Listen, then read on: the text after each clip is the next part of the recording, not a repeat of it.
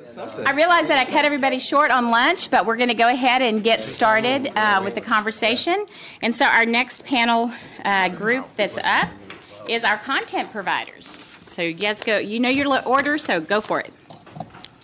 Guess I'm up. You're up. On this end of the panel. Thank you, Madam Chair. Good afternoon. My name is Jay Diskey. I'm Executive Director of the K-12 Division at the Association of American Publishers. I appreciate the opportunity to present to the board. My brief presentation today encompasses three topics and touches on many of the questions posed by the board. First topic is, who are today's educational publishers? Who are they, what are they, and what space do they work in? Number two, today's instructional programs. How have they changed? How are they meeting the challenge of digital learning and personalized learning? And the third topic is the policy and regulatory environment in which today's companies work.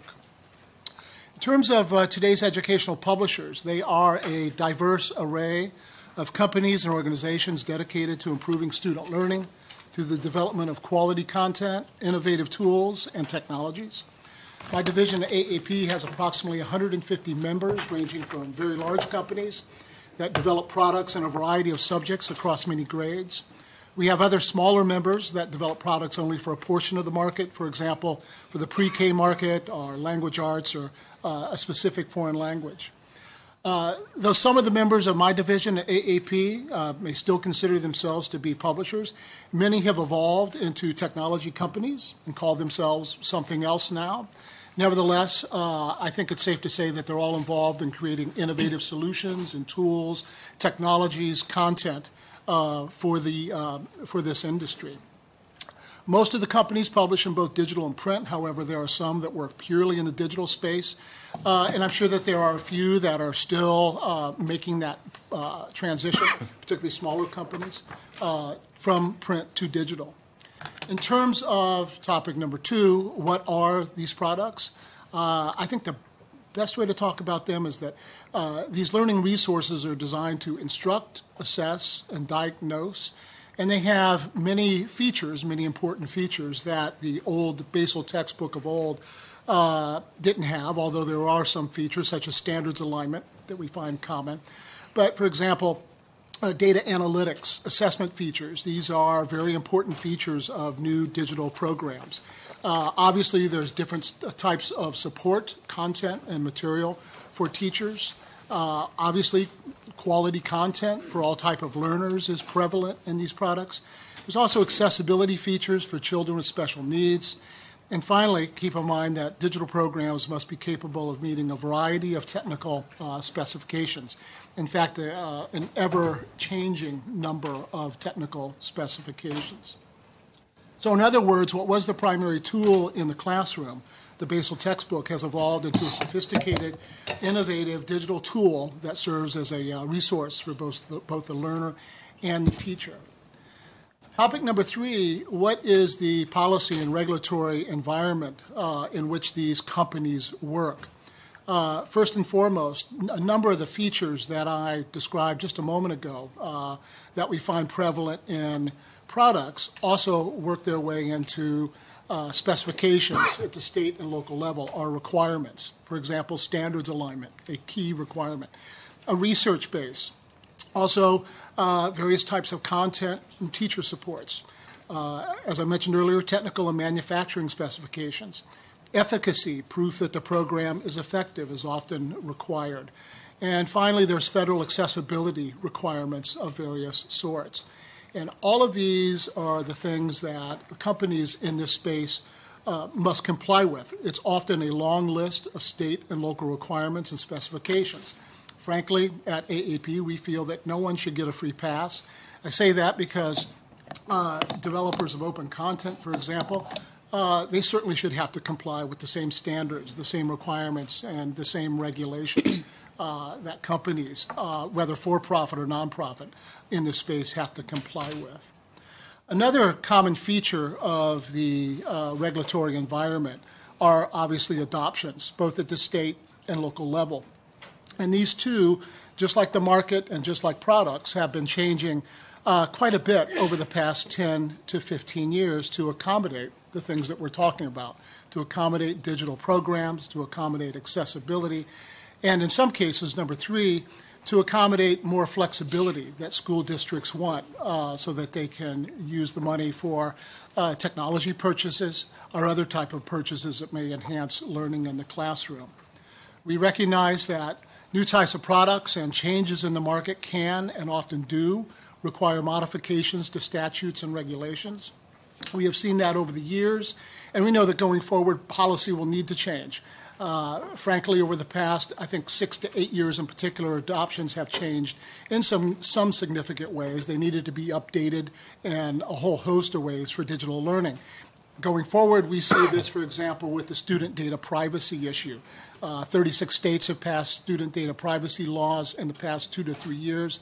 I'm sure the other ones, the remaining 14, will consider such legislation as well. Madam Chair, you asked me specifically for some information a couple of months ago or several months ago on the status of state adoptions, and I thought in closing I would give just a brief summary of where things stand nationwide. The current tally is that 19 of the 50 states have adoptions at the same level. 2 states, Indiana and Arkansas, recently repealed their adoption statutes. Indiana did so in 2011. Arkansas did so in 2013. Even though there's 19 adoption states, by no means are all of these adoption states of the same sort. Some adoption states require purchases off of a list, and those lists are often called required or recommended. Other states use what we call an advisory process, where a state puts out a list and advises school districts. This is what you can buy from if you wish to. And there's various shades of gray with each. There have been some major shifts just in the past several years in state adoption processes. For example, in California, the recession and its aftermath led the state to make a number of changes to its adoption process. Adoptions have moved out of that required or recommended category into an advisory process. Also, 4 years ago, the instructional materials categorical in California was eliminated with virtually all other education categories as a total rewrite of education finance in the state of California. So now instructional materials funds are very flexible in California. There is one other piece, though. There are lottery funds available specifically for instructional material purchases in California. That totals around $248 million a year. The state also during the recession suspended adoption calls for several years. However, it has recently called for new adoptions in 2 subjects, first mathematics and then reading language arts. Moving on to the southeast, number 2, Florida has also seen some changes in its adoption system. Florida continues to require districts to buy from the state board list. However, districts may expend 50% of their instructional materials allocation on non-adopted material. Also, a new requirement in Florida will require that districts expend 50% of their allocation on digital materials. So it must be digital starting next year, school year 2015. I'm sorry, this year it's in effect, 2015-16. A third state that had a significant shift, obviously, is this one, Texas, which in 2011 enacted Senate Bill 6. As you know, the bill created a new instructional materials allotment, which provides districts with more flexibility in how and what they purchase.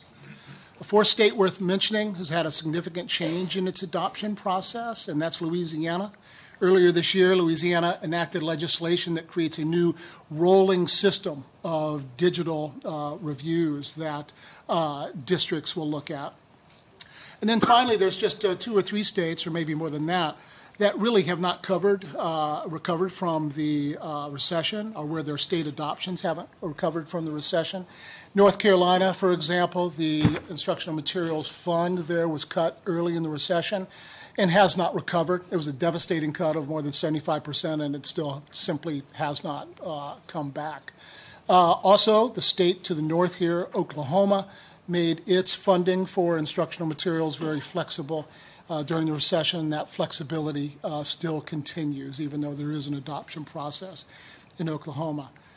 So as you can see, there's been a great deal of change in state adoptions for a variety of reasons and a variety of pressures over the past 5 to 6 years.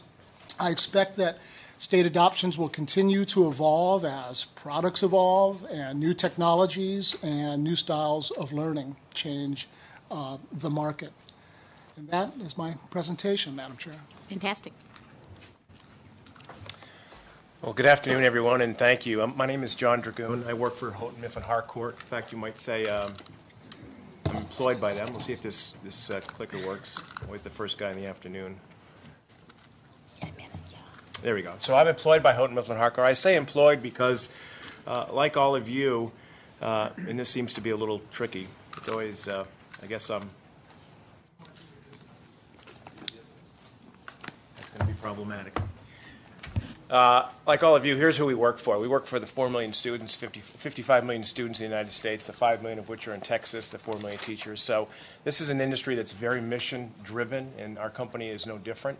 In fact, you're going to find a fair amount of pattern recognition in the thoughts I'm going to share with you over the next 8 minutes or so, and in the conversation this morning. And I guess in that, there's comfort in knowing that we're actually looking at the same side of the apple.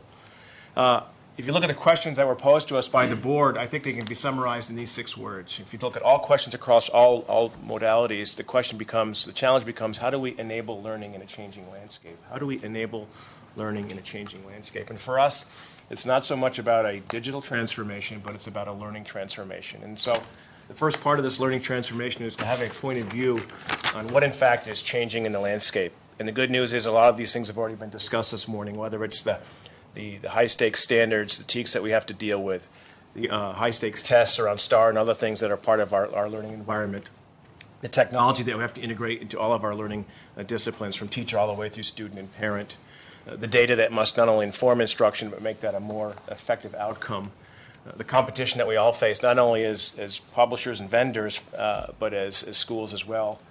All of it leading to an increasing array of choices that make all of our jobs, whether you're on the educator side, the content side, or the consulting side, more complex. And so the question is, how do you deal with that complexity? Our answer to that is it takes an integrated approach that not just my company or the companies that represent here today can do by themselves. And that integrated approach goes across these 3 dimensions, all of which we've talked about this morning. Great content, technology that matters, that has purpose, and expertise at the scale of institution, teacher, student, and parent to take advantage of all 3 of these things. It's fair to ask, well, what makes great content, particularly what makes great content in a digital learning environment? We have a point of view that great content has 5 common attributes. Interestingly enough, 4 of those attributes Dr. Rue of Northwest talked about from the student perspective. We'll talk about the 5th in a second. The first attribute of great content is it ought to be interactive. We ought not be afraid of the way students learn and engage today, and embrace what they learn through games, apps, and social media, and do that in a purposeful way from an interactive perspective. Second, great content ought to be adaptive. This, in large part, is the holy grail of content creation. How do we do what great teachers already do today, and through an intelligent use of data and information, make that content interactive so that we can teach at the scale of individual student needs, learning styles, and preferences. Third, if it ought to be adaptive, it also ought to be portable. So we've talked about today that learning is no longer going to be confined to within the school walls, but sometimes on the way to the soccer game in the back seat on an iPad. So how do you make content that works where the student wants to learn and needs to learn, not just within the 4 walls of the classroom, but wherever they may be, whether that be in the school system or in an informal learning center. The flip side to portable, it ought to be accessible. A lot of conversation today about bandwidth and all that, and that's great. But there are still areas of the country, still areas of Texas where that total accessibility is not yet available. So when we create great content, we have to allow for the fact that that content at times will be consumed in an offline environment. How do we make that experience with that content persistent and consistent, whether that access is via an online or offline environment? And the first among equals among all great content is it ought to be effective. The first 4 don't matter if the content itself is not delivering a differentiated learning outcome. So we spend a lot of time on the learning science and how people learn and applying those disciplines to make content effective, above all. Effective measured by studies that we can all agree on make a difference. That's the content story, but as you've heard today, content enough is not enough. Content without the right set and portfolio of enabling services is suboptimized at least. And we think of the services equation in education at 3 dimensions. The services at the scale of institution, those transformational services, the services at the scale of teacher, professional development services to take advantage of content and technologies, and the services at the scale of product, how to best get the most return from the products and content that you're doing. So it's part of that integrated solution. Content married with great services gives us a fighting chance. Now, a couple of things that we're doing. I think one of the things we're going to acknowledge first off is, well, we would all like the state of Texas to buy all its content from Houghton, Mifflin, Harcourt. We recognize that that's not possible. So we have to participate in an ecosystem in a cooperative way. And one of the things we do this is through a developer portal. What that means in layperson's terms is opening up our technologies and our application program interfaces to EdTech developers who are creating great content that either we have chosen not to create or they could just do a better job than we can. So we're opening up our application program interfaces through a developer portal to take advantage of the great content that comes from alternate sources, not just HMH. Likewise, you had a conversation together that a lot of times great content comes from students and teachers. Many of you may be aware of an application or a portfolio called Teachers Pay Teachers. This is HMH's answer to that, which is an HMH marketplace, where we as a trusted curator and collector of content will provide a safe place for teachers, educators, and anyone who wants to exchange content in an open way to participate in. So this is an answer that says we're going to open up our ecosystem, not just to EdTech developers, but to other people who are creating great content and hopefully marry it with ours. And then finally, a vision for the future of education. I'm reminded that sometimes the difference between a vision and a hallucination is the due date, so we keep that in mind. But as we think about this, I think you'll see some common themes here. The first of which is, as this chart builds, and that's my neighborhood in Boston, this notion that of content in the cloud. And why do we have that vision? Because if learning is going to take place anytime, anywhere, we have to make content accessible via applications and technologies that matter. So one of the visions of technology in the future is access to information in the cloud in a very scalable way. The second notion of this vision of the future, and I guess is this notion of dynamic content. We've had a lot of conversation today about buying content and then holding it for 6 to 8 years. We do not believe that's the vision and future of education. We propose that content needs to be dynamic. It needs to be updated constantly to take advantage of new elections, new discoveries, new facts, new figures. And so content in the future in education will be dynamic. It'll be dynamic and independent of time and location. So we go back to portability and accessibility being two of the 5 attributes of great content. In the future, learning will take place independent of time and location. Content ought to be as well. The fourth vision is this notion of personalized. And we had a conversation this morning about the difference between learning styles and learning aptitudes and preferences, whatever you want to call it, this notion that what great teachers do intuitively, technology and content ought to help in that conversation in terms of making it more personalized.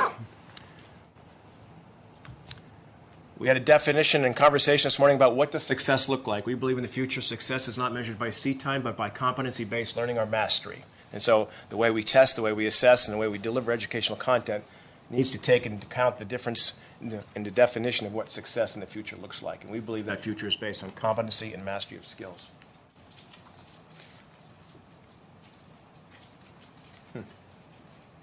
And then finally, a lot of conversation this morning about privacy. I think we ought not be fearful of what that allows for, but embrace it with thoughtful conversation and discussion.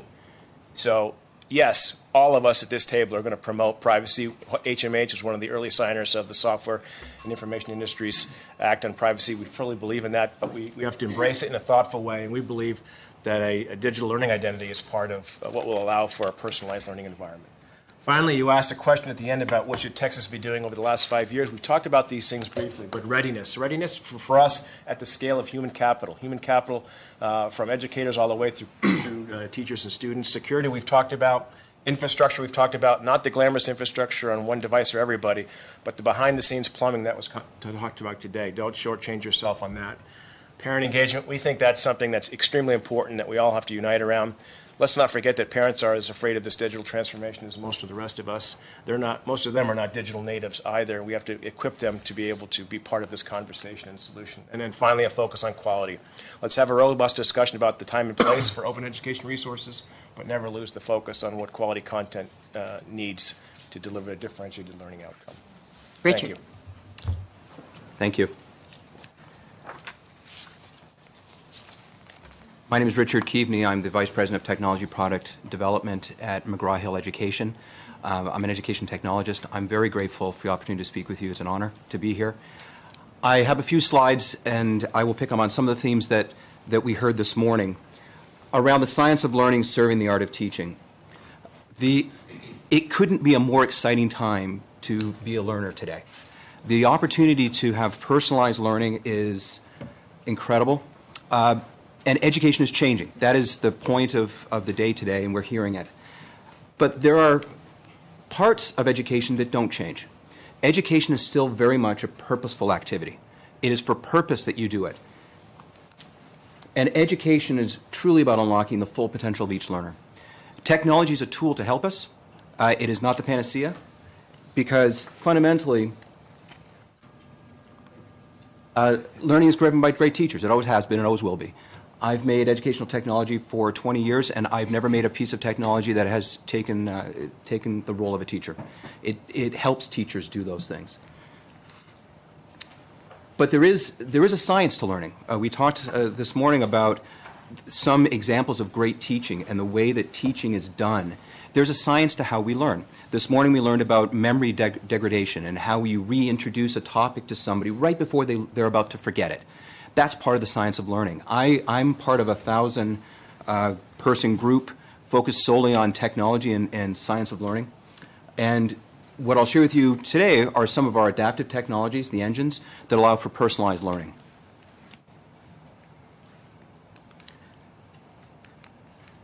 Because we as just one provider have thousands of digital products. We have millions of users. And we have billions of small data points. And it's important. We don't collect data like we've heard some concerns around a child's identity. We don't collect that data. We don't need it. What we do is we map our content in a way that's a scope and sequence, and then we take micro assessments at the point of learning where each child is, and we use that data, small data on their learning moments that have nothing to do with what the child's name is or where they're from. We don't collect that data. We collect small data. And the reason we collect small data is because we have subject matter experts, learning and data scientists, and engineers that can use that data to build better products and ultimately to make better content. We make assessments of our own content and our own products and improve them. Because we fundamentally are in a world that is twofold for us. It's both print and digital. And we have to ride both horses. We don't see the book going away. This was homage to Texas. I don't know how to ride a horse. Is that you? So I don't know if that's doing it well. But the idea that print doesn't go away. Print is an important modality. But it isn't the best way necessarily to get personalized learning. If I were to collect all of us into a classroom and teach us calculus, the best way for me would be first understand where each of you are in calculus and then give you a little bit of personalized attention so that we all move ahead. Not as we heard this morning, at the end of the day you don't know whether or not that student is doing well. And it's important because education is important. When a very moving story I'll tell you, years ago I was at a school. It was in a mall, a strip mall, upstairs above a store. And the school was preparing people to become nurses. And in that school, I walked in to show them how to use my technology. The computers were all lined up. They're connecting through cables from the roof. Each of those people in that room had at least one child with them, often sitting with them, playing on the floor. Each of those people were purposely trying to do something to better themselves in their lives. That didn't have to be technology. That technology helped them. But the idea that we are able to provide part of the solution. The teacher was still the key. The institution was still the key. But when we make technology, the key parts and part of the standards that we're establishing is that when that student is sitting there to learn calculus because they want to be a nurse, or if they're trying to learn calculus because they want to graduate from high school, the content, the tools should be engaging, they should be easy to use, they should be efficient, and they should be effective. And a recommendation for the state of Texas, which is the most important state for education, people look to the state for the guidance.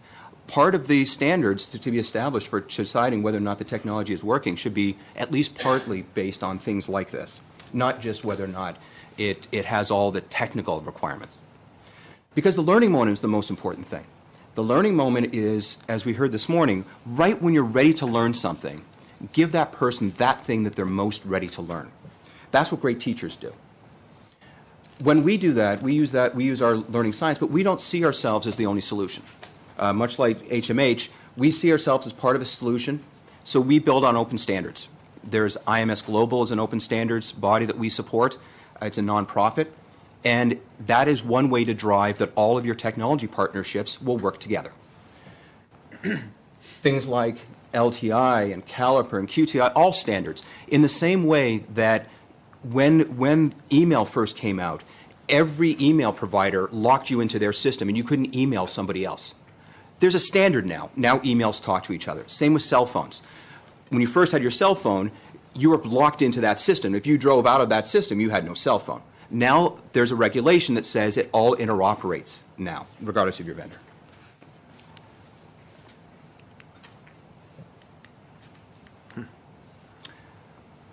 Because education is about moving every student forward, and every student learns differently, as we know from all the research, including research by an educational psychologist named Benjamin Bloom, who said that students who receive one-on-one instruction can get the furthest ahead. And he has a famous graph that's called the 2 sigma problem. If we take a normal distribution of how students succeed in classrooms today, any classroom, a normal distribution looks like this, where most people get along okay, in the middle. What Bloom's research shows is that when you move from conventional learning, the bell curve, and you start providing mastery learning, and then ultimately one-on-one learning, that's when you move everybody over to success. Technology can help with that. In this case, technology can provide those small pieces of micro-assessments. So if you were to ask me, what is the radius of a circle? I can tell by how I answer my own question in the software whether or not I really get it. That micro-assessment helps me get one-on-one tutoring that's going to be different from anybody else in this room. The teacher's still involved, the student has to be an active participant, but the technology can provide that level of small detail, small data. Because ultimately, education is local. It will always be the most successful when you have the local person doing good things with the best technologies. And that's what we hope to partner to. Thank you. Scott. Thank you very much, Madam Chair. Thank you, board members. Thank you very much for having us today. My name is Scott Kinney with Discovery Education. I've been at Discovery for 10 years now. Prior to joining Discovery, I spent 15 years in public education in the state of Pennsylvania. And I'm incredibly excited to be here today. And in large part, I'm excited to be here to steal a phrase from Malcolm Gladwell, because I believe we're at a tipping point in education. I believe that today we have the tools, the resources, the technology to fundamentally change the way we support what we know about great instructional practice. And so if we utilize those resources, I believe that we can meet the needs of our diverse learners across this country in a way that's effective, in a way that's efficient, and in a way that can scale. And we're starting to see that across the country. I mean, one of the things that as we look across the landscape of public education in the U.S., we see this notion of connectivity. FutureSource tells us that this is the first school year where half of the U.S. K-12 population will have access to one-to-one computing. This is an interesting research study that came out about 2 weeks ago from COSIN and AASA. 2 years ago, they asked high schools if they had wireless connectivity. 2 years ago, there were 43% that said they did not. Today, that statistic is 1% of high schools that are reporting that they do not have wireless connectivity. It's the first year that SIMBA and EMR report that teachers today will be utilizing more digital content in their classrooms than traditional print. And if we look at the trend of assessments, a recent research report just came out from EdTech Strategies that talks about elementary and middle schools across this country for the first time this year will actually take more assessments via technology than they will in pen and paper. But this is really the question for us, in my mind, is why. So we're here to talk about digital content, and I think the question that we have to answer is, what's at the center of this? And in my mind, it has to be our students, and it has to be what's right for them and how do we support their learning. So there are three things I'll touch quickly on today. One is that we know that today's generation of learners fundamentally interacts with content differently than any previous generation of learners. And so Common Sense 2 weeks ago came out with a research study that talked about how much time kids spend with media. So teenagers 8 to 18, 9 hours a day with media. Now do the math. If you multiply that by 7, because they don't take weekends off, it's over 60 hours every week that they're spending with media. What's interesting is the footnote on this, which is that doesn't include time in school or time doing homework. And so we see a generation of learners that's fundamentally interacting with content differently. And it's not just in the U.S. Across the world, one of the things that we see is about 20% of kids today, ages 2 to 5 in a number of different countries, can use a smartphone application. Less than 10% of them can tie their own shoes. And so we really are dealing with a generation of students, no different in Texas. So in Texas, when you look at the ELAs around your state standards, the TEKS, the words technology and media appear over 140 times. And it doesn't stop in our K-12 classrooms, right? So we talk about college and career ready. If we want kids to be college and career ready, if you look at the Fortune 500 companies across this world, how do you get a job? You apply online. And so the majority of our companies like Walmart and Target, you have to make those applications online. And in fact, Rand did a study and talked about what are those must-haves for employees. The two top things that rise to the top, social skills and digital literacy. And so how do we begin to really prepare our students today for the world that they're entering tomorrow? The second thing is with digital content, and this has been talked about quite a bit. I think all the content providers will talk about this notion of access to current and relevant information. What does this fundamentally mean to the kids in classrooms across the state of Texas? So if you think about an 8-year adoption cycle and you have an 8-year-old textbook, what are the things that might not be represented in there or might be factually incorrect? Well, I think the easy one is that we still think George Bush is president of the United States. And so maybe a bad example here in the state of Texas, but the idea is we can update our content regularly. We can provide updates. We can reflect new standards if standards happen to change and keep those alignments intact. But the most important thing from my perspective is this notion, is how do we begin to meet the needs of every learner within our classroom, regardless of where they are in that learning continuum or how they choose to learn. And so one of the things that we heard a lot about today was this notion of learning styles. And so I'm going to talk a little bit about the learning styles, and then I'm going to just use a quick example to illustrate how I think we can use learning styles within our instructional process. So 2 weeks ago, I had the opportunity to speak with curriculum directors across the state of Texas at Texas ASCD. And during that presentation, I asked this question. I said, when you walk around your school systems, how do you see instructional content primarily delivered? And here's what they said, right? So I didn't make this up. This is their answers. They said primarily lecture by a long shot, and the least was media. And then text and hands-on were somewhere in the middle of that. About 30 minutes later, I asked the same audience. I said, tell me how you best learn. Recognizing that we're all a combination of these things, right? That we're not just one of them. But if you had to choose one, are you an auditory learner? Are you a read-write learner? Are you a visual learner? Far and away, people said they were visual learners. And incidentally, the least number of folks said auditory. And I happen to be an auditory learner, but I always know that I sit kind of in that minority. So what's interesting is for about 2 years amongst educational groups, I've asked this question in some form or fashion. And here's the information that I've gotten back when I've asked it. When I ask, how do you see instructional content delivered, it's not much different than what I saw in Houston a couple weeks ago with educators here in Texas. Primarily, people say lecture, then text. The next one is hands-on, followed by media. When you ask the second question, how do you consume information or how do you prefer to consume information, here's what people say.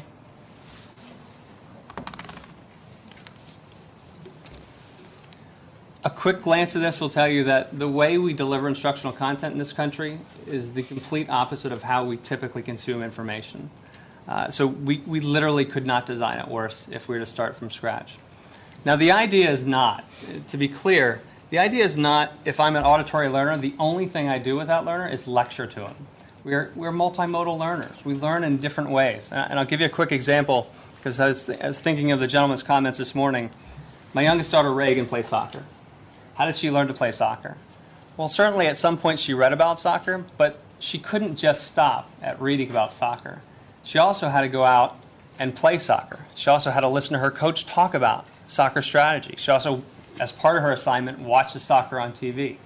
And so the idea is, how do we start to stimulate students in a number of different ways through digital content? And so I put this up as an example, not because it's high-tech or something that illustrates the latest technology, but I put it up as an example, as a learning object that at face value meets the needs of a visual learner.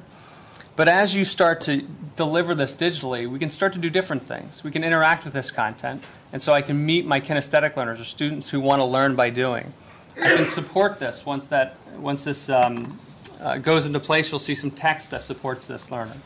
I can hit this play button, and if there were speakers, you'd hear this being read to you, and I can speed up and slow down that text, or I can read it in different languages. And so the idea is, how do we begin to empower teachers with content that really helps them, again, effectively, efficiently, and at scale meet the needs of all their learners in their classroom? So I'll just end with a couple questions that, if I were you, I would be asking us. Right? And so these are kind of a short list of questions that you might want to ask your digital partners as school systems across Texas make this transition to digital. One is, was it digital by design? So a lot of the folks that you're hearing from today, when they talk about these tools and technologies, are building them from scratch. And so is it simply a textbook that's been PDF'd, as we heard earlier from Dr. Rue, I believe? Or are we really designing this from scratch to take advantage of digital? How do you intend to support educators making this transition? This is a transition. It is a paradigm shift. So what is your strategy as an educational partner to support educators as they make this, as well as the rest of the educational community? How do you update your materials? And so that becomes an important part of it. And frankly, as a pure digital provider, we don't ship things, we don't warehouse things, we don't print things. It should be cheaper, and that should be an expectation, and you should ask those questions. Thank you very much for your time. Jeff. Madam Chair and members of the board, our company appreciates the opportunity to be here in front of you and be on the panel with these gentlemen. I'm here to move the conversation along figuratively, and also I don't have a presentation or a statement. We are an ed tech publisher in career and technical education. We spend a lot of time in schools, and we've participated in a lot of adoptions across the United States, including the state of Texas. So I'm here to answer any questions you may have. We did respond to your question document, and we'll supply you with that as well. Thank you. Marc.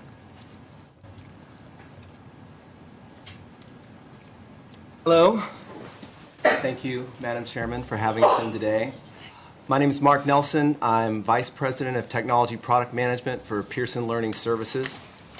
And I wanted to spend some time just going over some recent data points, as recent as this back-to-school season. One of the things that we see right now in this space is the environmental factors that support digital delivery of content are changing rapidly. Relatively inexpensive devices are proliferating. These devices are Wi-Fi enabled, they're solid state storage, they're compact in size. That's driving one-to-one initiatives, and some of the recent stats you already heard. But one-to-one initiatives, why that's so important is it's driving a difference in the way digital content is consumed in the classroom. More and more of the school day is consumed by digitally delivered content. These interactions can be more sophisticated than they have been in the past.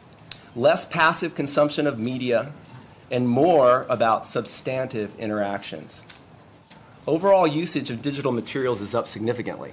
5-6 years ago, we began to see the first trends in that, and it was around assessment.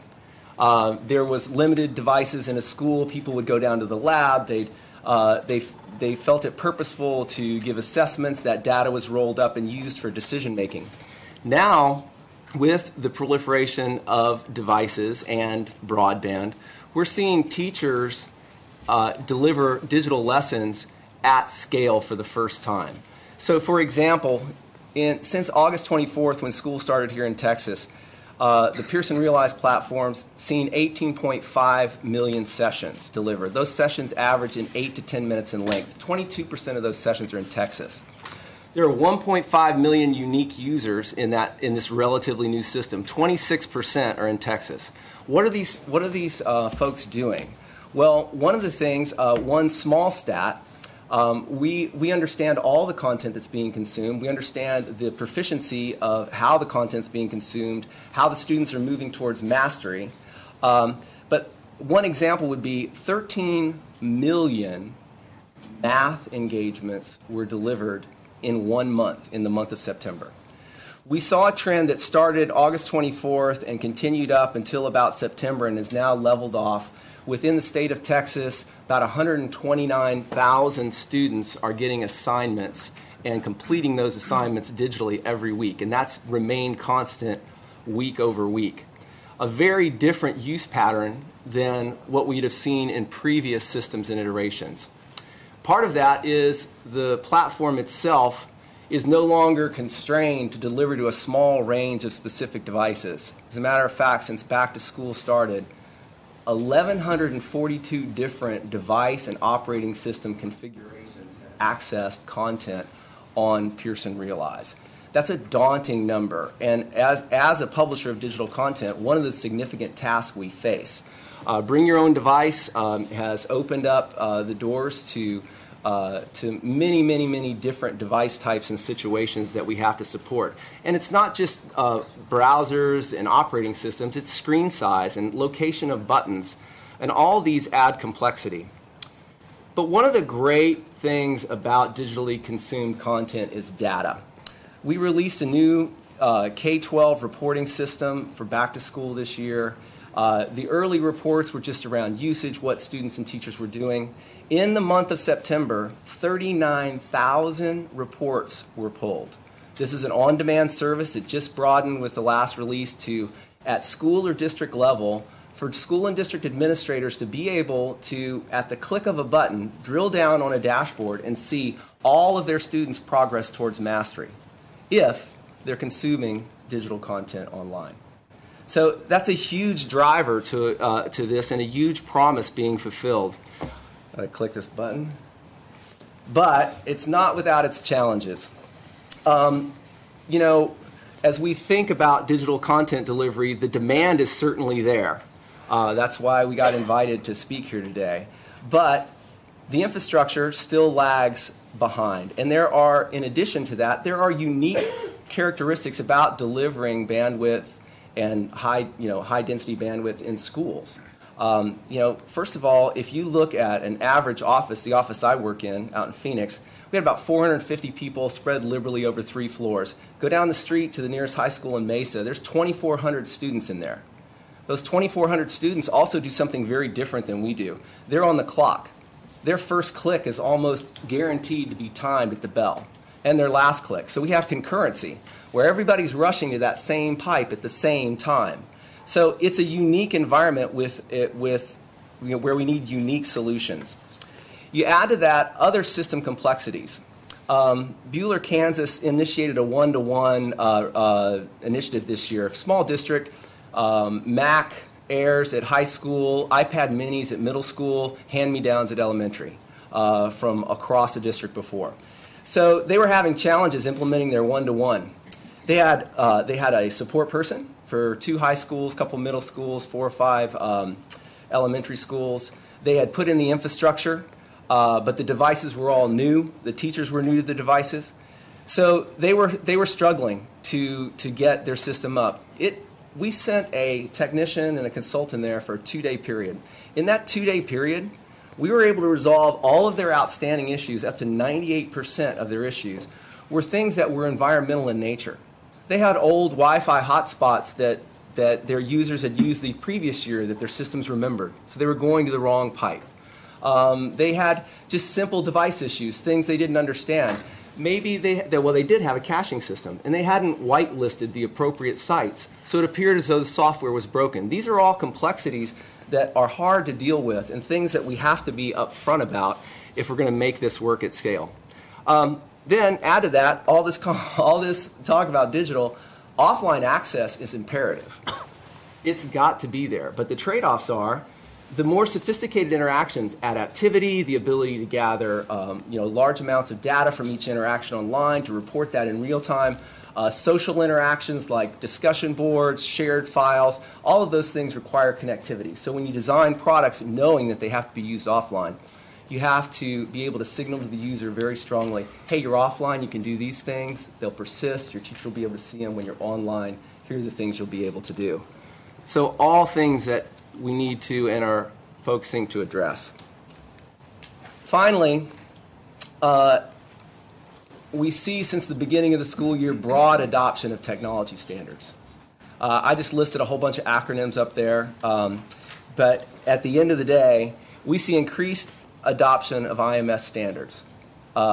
They're being driven by a consortium of schools in Florida, being driven out of HISD here in Texas, and other large districts. We see growth in the learning management sector.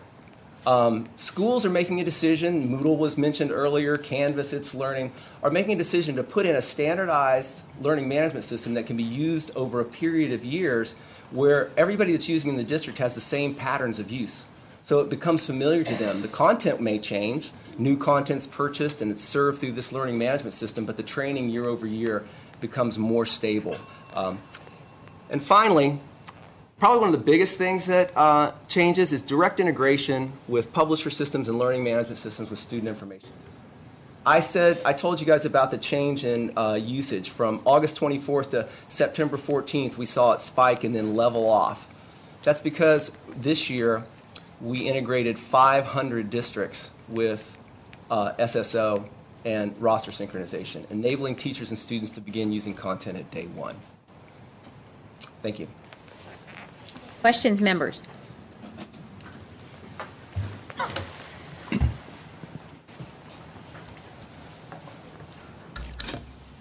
Surely you guys have some questions. I punched my little button. Oh, you did? Oh, sorry. Well, no, I just now punched Miss it. Cargill. Okay, so I can't thank you enough for being here. So, and the name tags help so much. So, Scott, I think I heard you say in my notes that digital cost should have brought the price down for instructional materials.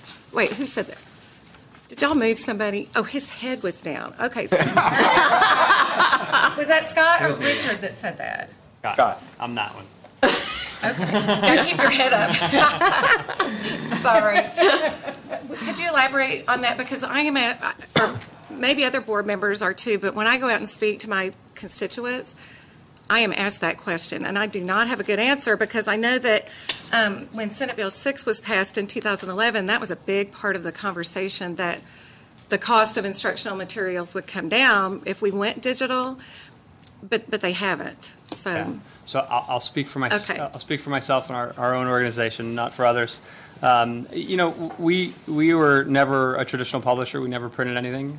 So when we create, what you might refer to as a digital textbook, we did that from the ground up in a digital environment, which means that there are costs that we don't have. Right? We don't have to warehouse things. We don't have to ship things. We don't have to print things. And so when you look at the cost of one of our services, I think for an 8-year adoption at the K-8 level, it's about $55. About a third of that cost is actually professional development.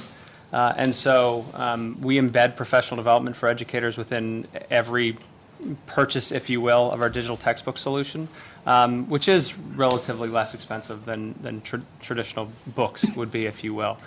So yeah, I mean, I think that as a starting point, when you are in a digital environment and you're not encumbered by traditional business practice, you should be able to charge less for that service and embed different things like professional development within that process. So for us, that became, embedding that PD in there became critically important. As I mentioned during my remarks, it is a fundamental shift in the way that kids or the teachers are interacting with their students, and we think we just have to support them in that process. And so that becomes part of that purchase as well.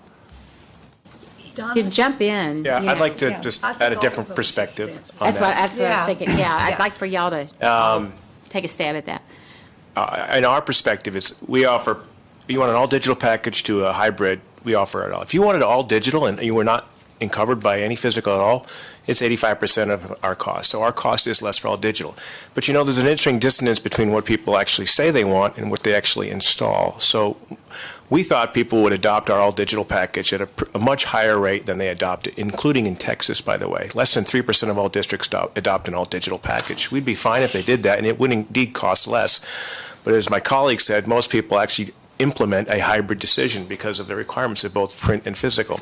As to the cost to develop, the print packaging and binding that he refers to is about a small percentage of the cost. It actually costs quite a bit of money to create digital content if it's something more than a PDF representation of the physical content. What you want in digital content is videos, you want additional data, you want all the other things that cost money to innovate around. So I would not get sidetracked by the printing equation, because that's frankly a small part of the overall cost of creating content that matters in terms of digital environment. And I would say if you want it all digital, we could certainly deliver it at less, but that's not what people are installing. Yeah, and I want to add to the question since you're all answering, because when I look at the order summary of what districts are purchasing by publisher, I mean, you're right. They're ordering bundles and they're ordering print, they're ordering the digital, they're getting discounts with purchases of 2 other types. I mean, it's like a whole recipe of things that are, which will be another question, is how are the bundles and discounts and all of that determined? So I'm adding that to my I want to give Richard a time to question. maybe. Oh, if you want to answer that question. Go ahead. So, I'm a technologist. I don't know. I'd have to get back to you on how that. I know. So, but in terms, so I want to answer something I don't know. But in terms of how the costs of development, there are costs in digital. The print side is very efficient. The actual printing of it is a small portion. The warehousing costs money. Where a lot of costs come is in the way that we currently sell our products. The fact that we have a large sales force, the fact that we have to hand deliver things, the fact there's a lot of inefficiencies in our system that need to be addressed that aren't a decision between a learner using something print or digital. There's inefficiencies in how this whole thing works. Unlike a pure software company, where if we wanted to go off and have a business relationship with Google, you wouldn't see anything printed, right? Because that is a fully digital solution. There wouldn't be anything warehoused. You would be able to go out and buy it yourself. There are a lot of inefficiencies in the system that drive up the cost outside of whether we print it or not. And one last part is that really, really efficient content is not inexpensive to make. We heard this morning from the districts where they have to, they're trying to find ways to pay quality educators to make content. So that part is something that I'd like to make sure that we give deference to the people who are making the content, who are experts at it. I'll add a little bit to that because similar to Scott, we are a video-based company and our curriculum has always been video-based. And, you know, for us being a small company, there was a lot of technology that we had to internally build up to be able to deliver a product of this nature. So there were some costs initially for us. But what it was able or allowed us to do is make it a more efficient product for our customer on the other end. We were able to deliver it more product at a more efficient cost annually. So we were able to package it differently to where I think it is less expensive for our customer. Hi, I would just add to the conversation that some of the differences, again, between, again, not PDF content, but digital content that's alive year over year is, for example, it was mentioned earlier in the conversation that we're facing new data privacy legislation from 34 states and growing. Those are not requirements that come cheap. I mean, we're talking about the capability of being able to return a district's data by request and then ensure by audit that we've removed all of that data from all of our systems and wherever it touched. That would be one example. I think the others is other benefits that you get as far as being able to report on progress towards mastery, being able to roll up that data to the important decision makers at the classroom level, at the school and the district level. So I do think there are, in addition to the costs already mentioned, there are other investments that are being made in digital content. Jay, I don't know if you could talk about the bundling part of it. Just as a general conversation. No one's going to discuss their specific bundles, but if you could kind of address that, because I know you looked into that. unfortunately, associations really can't deal with product features, pricing. There's federal laws that keep our activity at the trade association devoted to the larger industry concerns, policy, legislation, regulatory. Frankly, I know very, very little about bundling. It's something that companies specifically can't answer. Can you reframe the question, Madam Chairman? I'll be happy to answer it. The specific question on bundling you want answered. Well, it's just that we hear so often that people end up having to take resources that they can't use in order to get this other resource that they want. Then we hear issues with, okay, in order to order a teacher edition, you got to buy 20 of the student editions. You can't just order extra teacher editions, because you've got, groupings that you have to buy. So, I mean, just things like this that make it very cumbersome and expensive and difficult for districts to deal with. And they got to warehouse materials that, they can't really use. And so, I mean, you just end up having all kinds of issues like that. Yeah, so our response, HMH, I'll let my colleagues, is we've created 4 fundamental bundles around all digital to all hybrid plus services. And what we've tried to do within Texas is to identify what we think are going to be the most likely combinations that the districts are going to want. One suggestion we would have with relate to the EMAT system is to allow people to go off of these prescribed bundles that are in EMAT to do a la carte purchasing, so they wouldn't have to buy things that they don't need. So that's one of the modifications in the current procurement system, the current EMAT system, that would allow for a little more flexibility in the way your districts are purchasing. Yeah, and they've got the ability to do that now. But it's more expensive. Yeah. A little more expensive. It's a little more expensive. It's a bit of a workaround. More expensive. I've done it. It's a lot more expensive. Yeah, you're in it. Just had add on a couple things with my constituents. First of all, my background is technology. And so I think the answer to both my questions is yes, but I want to hear from you. One thing I liked, when I first came on the board, Chairman Miller was there, and the first time I ever saw any board everywhere look at errors to publishers. And Geraldine, we had the first time I ever saw anyone do it with this board charging for errors. But what I like about digital, I think, you tell me, and I'm not leading the witness, I believe the answer to both my questions is yes, and we find errors or problem with links or anything else, or I would think the blessing of the digital would be something you could address with release 1.1 or 1.2 right away. Is that a true statement? And here's the big elephant question, because it's the question I give my constituents, and you know the concern about Common Core. 45 states adopted, that's the big elephant. Recently, Texas, Louisiana, Indiana, Kentucky, Oklahoma, many more were drop-off. So the question would be, and I think with digital you can customize to area or state, especially if the area is 5 million kids, 1,200 ISDs. So can digital, is there any problem we come back and we have concerns about math, geography, whatever, Common Core stuff? Isn't that fairly simple to disconnect and say on this version here, it's not there anymore? Yes. Yeah. The answer is all yes? No question. Yeah. Absolutely. Got 2 questions and 2 yeses. Thank you. Let Mrs. Miller go first, since she hasn't asked a question yet. I wondered if you all have noticed the current research on comprehension versus reading the printed traditional print, and have you been seeing the research and then the technical, how it's interesting, learning and retaining from the technical or the to this digital, that you don't absorb it or learn it as permanently as you do the traditional print. So are you all seeing that? Okay. All right. Don't you think that will have some kind of an impact maybe on this direction, instead of everybody running down the road to jump on the technology digital bandwagon, that you're talking about kids learning? Wouldn't that be pretty important? Yeah. And maybe encourage more research? The OECD report addressed that I sent you all a link to. Yeah, I think this notion of digital and education is sort of bearing the lead.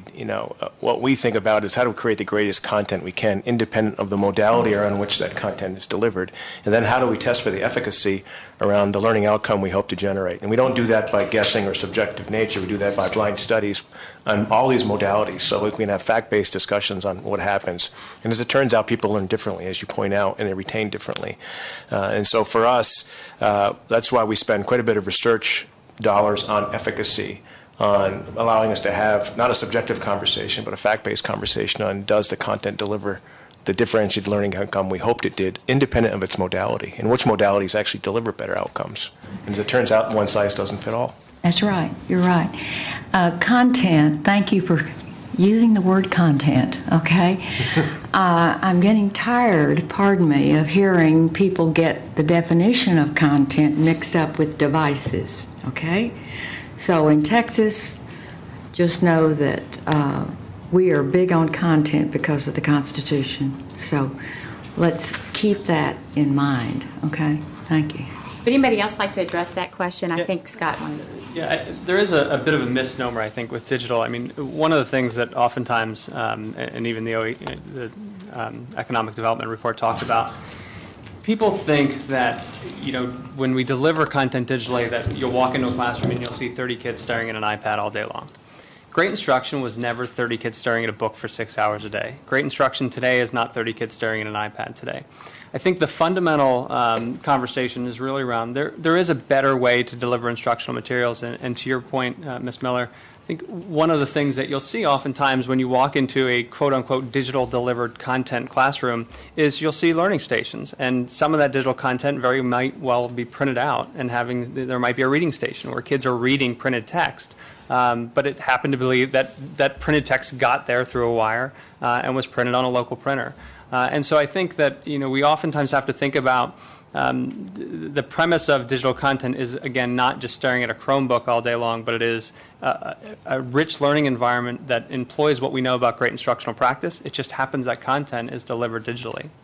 It's a great question. It is a great question. The benefit of using technology in the aid of reading, either printed or digitally, is that you can use the data you collect asking questions, like great teachers ask questions. Good technology asks questions. So you get asked a question about what you just read. Whether you read it in printed form or in digital form, it's that type of interchange that technology allows you to have at a very micro level as students are learning. And then the benefit of having that data on you as a learner or me as a learner, not identified in any way, but I know later on I'm going to ask you about that again, right when you're about to forget it. That's the benefit you can get using a device in addition to anything else. That's what great teachers do. They ask you questions right before the test to make sure that, oh, remember we talked about this. That's what technology does as well. So in very micro ways, in the aid of reading, not in the exclusion of it. Mr. Megan. I'm going to go ahead and probably address a little bit of an elephant in the room that I think that certainly is on the minds of a lot of folks as we talk about a dynamic content. And that's kind of a two-edged sword, because one of the things is that we do have in an adoption process is that content is put out there for the whole world to see, and people that want to see it, they see it. And that there's an expectation out there that once we adopt that it stays relatively static. Because I will tell you that there's a bit of a crisis of trust as it relates to content and what gets presented to children. And so I guess my question to all of you is that how do we move forward and ensure in an era of dynamic content that we also maintain a level of transparency and that enables us to foster public trust? And can you kind of maybe speak to that? I think the issue you identified is one that's an active discussion in nearly all of the adoption states. And I see all of the states looking around for this solution. And it's simply a tension between dynamic content. There's also the tension of how often do you review, how large instructional materials staffs ought to be within your state agencies, et cetera. I don't think anybody has found the solution. I think they will, like most things pertaining to adoption changes, they will slowly emerge. To have dynamic content that's constantly changing is probably not in the interest of anyone, but at the same time, static content is not necessarily in the interest of everyone. It's already been noted that dynamic content allows the publisher to make quick changes in the case of any number of things, a new scientific discovery, an error, an unfortunate error, etc. I think eventually you all will simply have to decide how many times dynamic changes will be made. How many times would they be allowed? Is it only for certain cases? You can change immediately for an error, but on the other hand, what sort of factual statements that may be entirely correct and not in question, how often can those be changed? So it's an evolution in progress. One question. Did you have a follow-up? Just to follow up too, and I know that I think that Scott, maybe that you kind of addressed this, maybe all of you could just speak to that in terms of the compatibility issues between platforms. Is that what's going to be required to, if a school district doesn't necessarily, I mean, in other words, is they find multiple platforms to address different content areas and different areas that they're working on, how do we knit that together?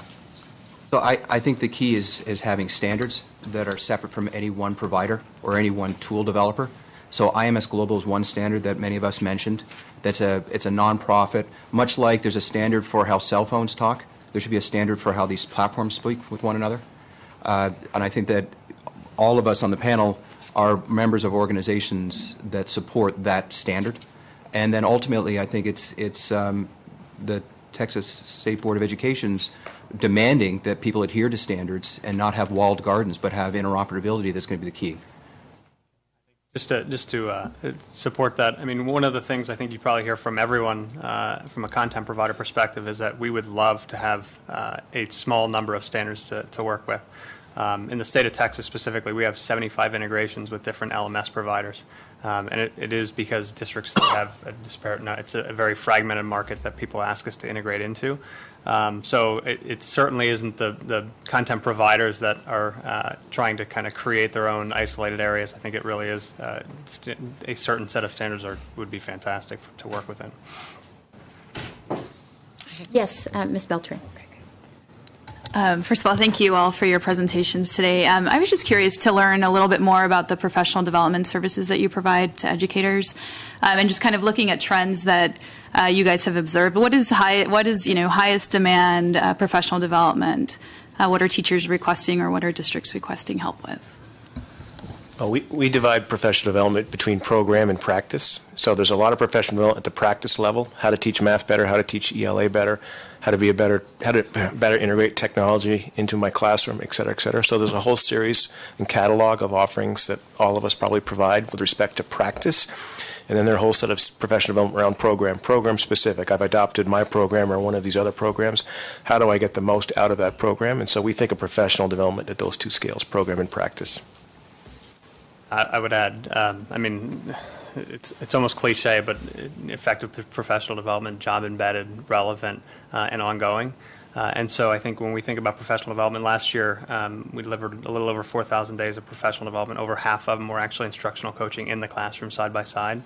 So we see that as a huge trend, that people want that ongoing support. It is a shift in the way that we're asking teachers to engage with students. So I think one of the things that you have to be clear up front is, if you're going to make this transition from print to digital, what do those supports look like on an ongoing basis? And so what do the next 3 years look like? Not the next 2 days or 2 weeks or the next professional development day, but what do the next 3 years look like? How are we going to support you in that practice?